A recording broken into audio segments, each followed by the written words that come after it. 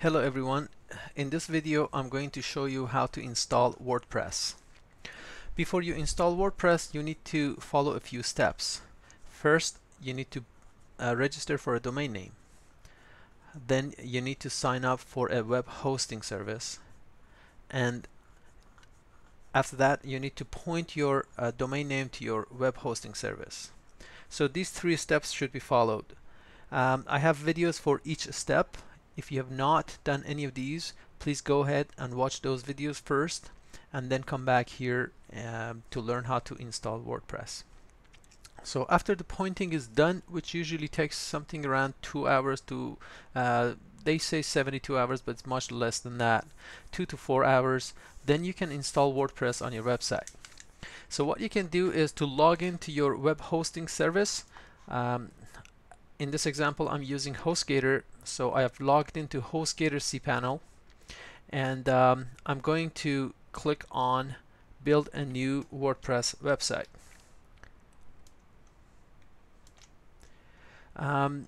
It doesn't matter what kind of a host you used, you should have a link similar to this that allows you to quickly install WordPress. So find that and then click on it. It will take you to this very simple form. It asks you to select the domain you want to install WordPress on. It doesn't matter you have one domain or several domains, they will be all listed here. I'm going to click here and go all the way down.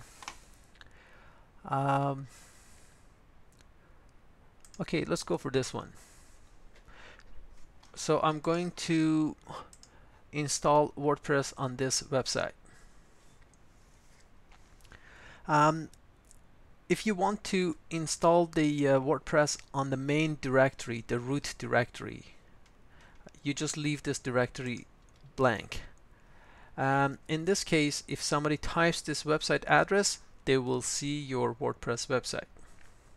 If you want to install WordPress on a directory, a subdirectory of this website for any reason, for instance, you want to install WordPress on a blog page, you just type /blog or whatever you want to name that page, and then it will be installed in that subdirectory. For this matter, for this example, I'm just going to leave this blank and click Next. In this page, you just need to simply fill this form out. For the blog title, I'm just going to call it Graphic Design Lessons. For the admin user, I'm going to call it admin123 for the simplicity, but I heavily recommend you guys to select a very difficult admin username so that the hackers cannot find it easily. So first name goes here, last name here, and for the email address, I'm just going to put a hypothetical email address.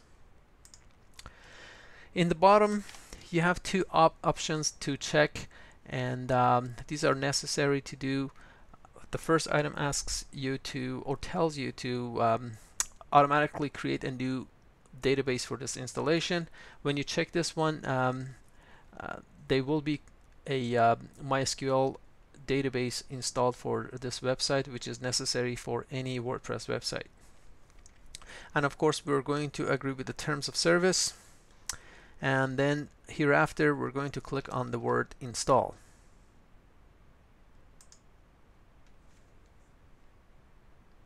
It will take usually under a minute, so we need to be patient, and there you go. It's actually way less than that.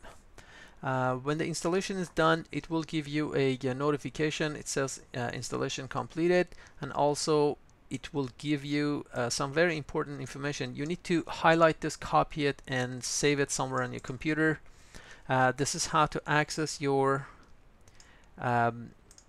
website, and you need to memorize or record this admin and password as well. So in next video, I'll show you how to access the admin page of your WordPress website and how to start building your website. Thank you.